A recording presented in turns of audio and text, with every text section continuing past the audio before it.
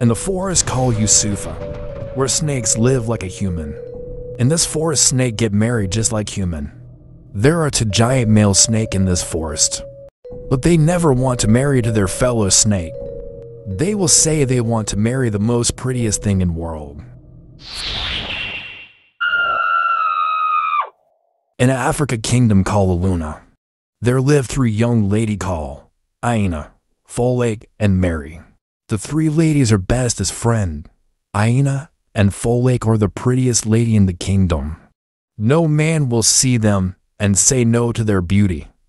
But Mary, their third friend, was very ugly. The beauty of Aina and Folake are always in the mouth of the people of the kingdom. Whenever they pass by, attention given to them is more than the king. Everywhere will be silent, and everybody will focus on them. The animals will come around to see. Every man around that moment will leave whatever they are doing and focus their two eyes on them. This make Aina and Folake not to see themselves as ordinary women, but a small god of the kingdom. They are so proud, they reject all the men that propose to them for marriage, including Emeka, the son of the richest farmer in the kingdom. They will say, no man in the kingdom have the money to maintain their whole lives.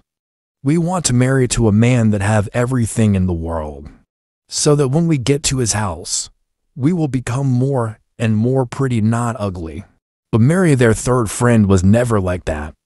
Because she is ugly, she never reject any man that proposed to her. She got married to one of the farmer in the village. In the forest called Yusufa, where snakes live like a human. In this forest, snake get married just like human. There are two giant male snake in this forest, but they never want to marry to their fellow snake. They will say they want to marry the most prettiest thing in world. Folake and Aina still enjoy their single life. They still insist that no man in the kingdom can take good care of them. They always go to a faraway river in the kingdom, not to fetch water, but to play. They see the river as the quiet place to make themselves happy. They will sing and dance. Sometimes they will enter into the river, splashing water to themselves. One day, one of the giant snake from Yusufa forest came to drink water in the river. On getting to the river, the snake saw Aina and Folake from a very far distance. He could not see them so well. The snake dodged secretly and moved closer to them. Aina and Folake didn't notice anything. The snake moved closer and saw the beauty. He saw their skin shining like a gold, their eyes blinking like a newborn baby. The snake said to itself, "This is the most prettiest thing I've ever seen. They look so beautiful. If my second partner see this, I know he will like them too." The snake imagined him moving closer to them, touching their skin, playing and having fun with them. But he know if he appear to them and do so, they will be so scared. They will run and they will never come back to the river again. The snake hides secretly until they are done. When the snake was hiding, he had Aina telling Folake, saying, "Okay friend, we are done for today. Let go home, we will come back tomorrow." Aina and Folake left the river and go back home. The snake go back to the forest. When the snake get back to the forest, he tell his partner, the second giant snake, what his eyes have seen in the river. "I saw what my eyes have never seen today. To beautiful human. Their bodies shining like a gold and their eyes blinking like a newborn baby," said the snake. The second giant snake was in a hurry to see what his friend have seen too. But the other snake reply and say I had their discussion. They say they will come back to the river tomorrow. On the second day, Aina and Folake are already in the river playing as usual. As the two giant snakes got to the river, the second giant snake was so impressed with their beauty.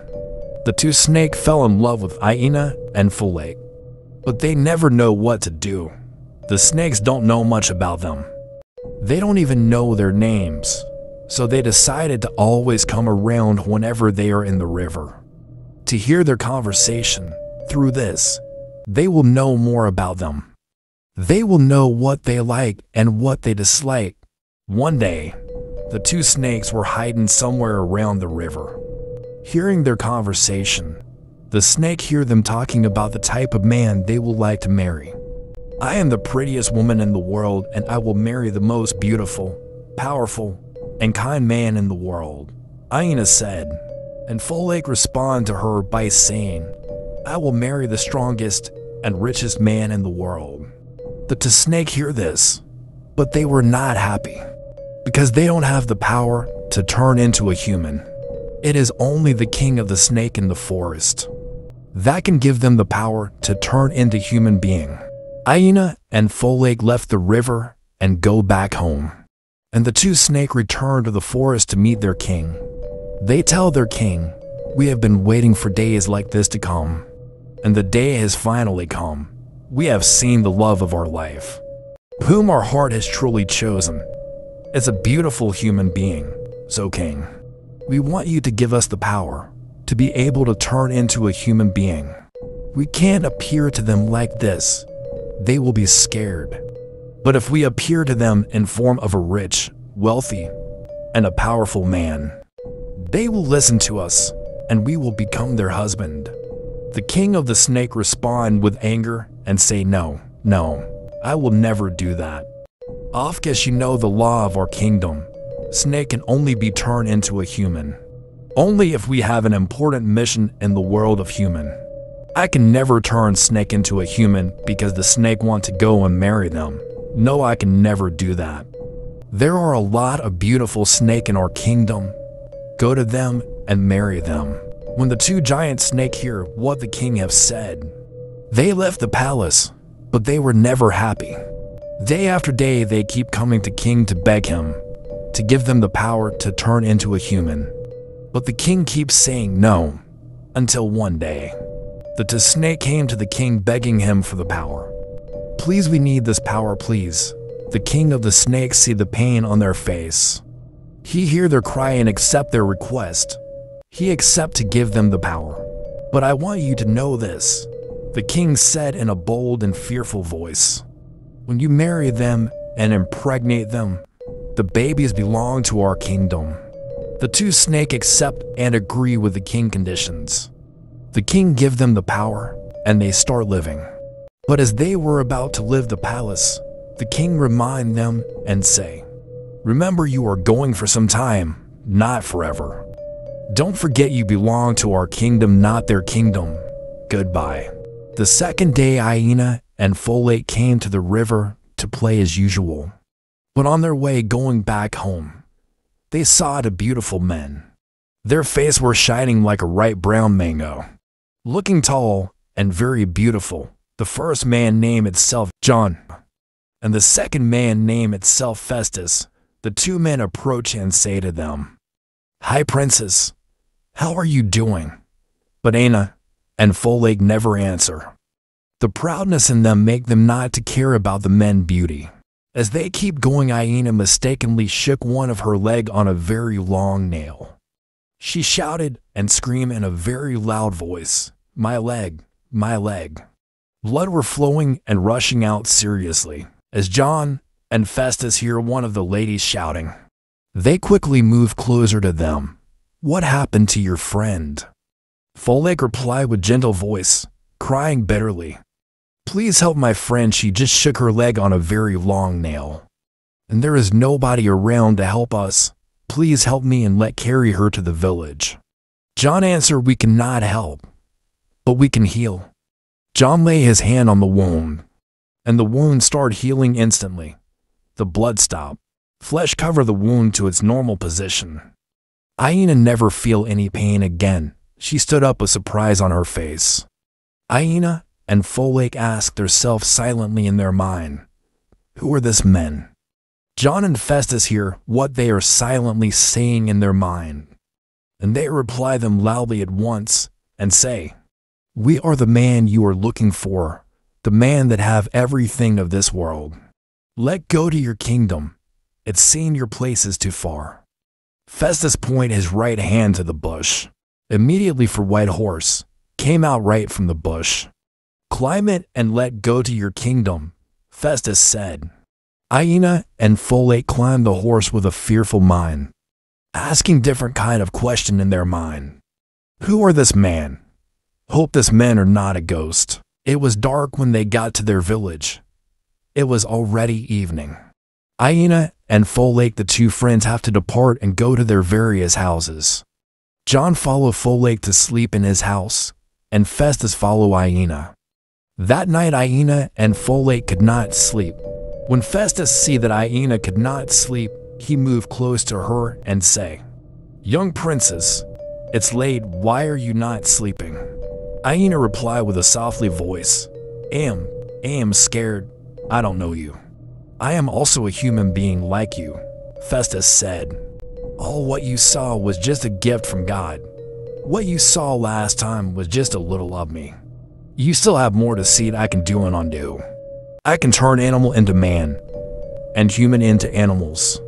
It's nothing but gift from God, so don't be afraid of me. I am also a human being like you. Aina felt calm with his words, and her fear disappeared instantly.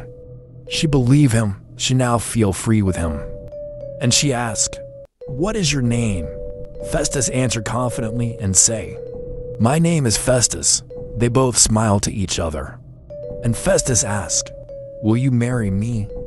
Aina smiled and answered yes. I am loving you, and I am already yours. The second morning Festus and John asked everyone in the kingdom to bring their sick ones to them, both the old and young ones, and the blind ones, and also the woman that haven't give birth for years. John and Festus healed them all. And this make Aina and Folate fall in love more and more for John and Festus. They both get married. Their wedding goes well. As the day goes after day, and moon after moon, John and Festus heal everyone in the kingdom, except someone that never get healed. The king wife, she have never get pregnant since when she get married to the palace. All the village herbalist has tried all their best, but nothing worked, and this have make the king get worried. Because if he suddenly die, he have no one to take over the throne. John and Festus always go to the palace to heal the king wife, but nothing worked. After several months, Aina and Folate get pregnant, but Festus and John feel unhappy, because their time is already near, the time to go back to where they come from. One night Aina slept and wake up to see a giant snake beside her. She shouted loudly. She was so scared and wanted to run. But the doors are closed. Don't be afraid, I am your husband. I can't hurt you, but listen to me. I never want to leave you. I wish to stay forever, but our king gave me a little time to use in the world of human, and the time is now. The baby inside you is not an ordinary baby, and it belonged to our kingdom. The baby is not yours, but the baby of the kingdom. On the day you give birth, I will come and carry the baby. Don't forget you are still my wife. No man should ever come close to you. The giant snake passed through the window and entered into the bush. Aina screamed so loud as she forcefully opened the door and ran to Folate house. On getting to Folate house, Folate was laying dead on the floor. Moreover, what happened to Aina was exactly what happened to Folate. But Folate was so scared. As she wanted to run outside, she hit her head on the wall and fall down dead. The villagers were worried and never know what could have caused Folate her death. But as day go after day, they move on and forget about it.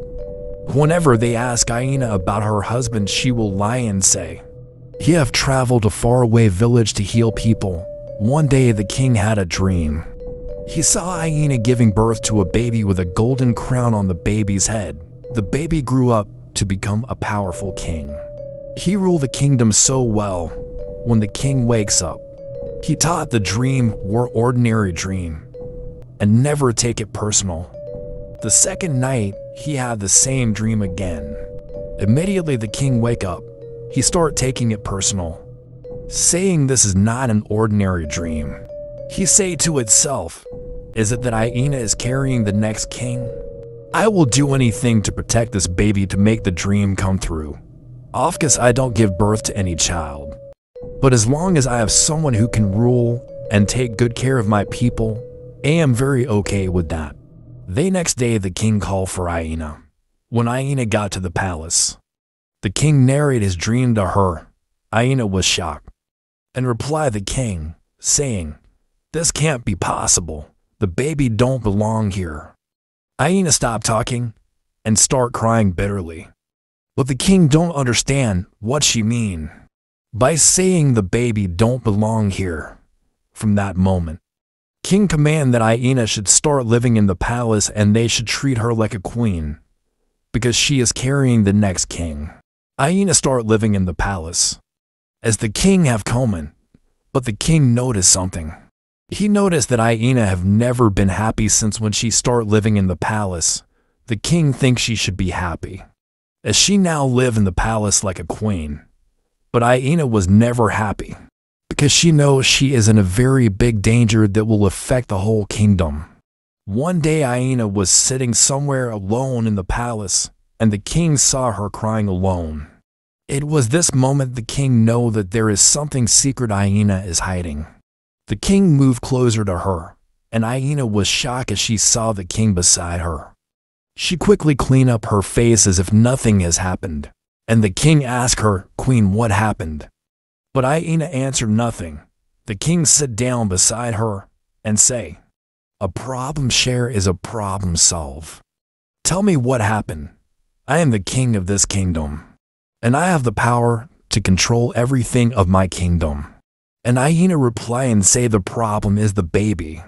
The baby belonged to a giant snake of the forest. My husband, the villagers know, is a snake, and he will come back and carry the baby immediately I give birth to the baby.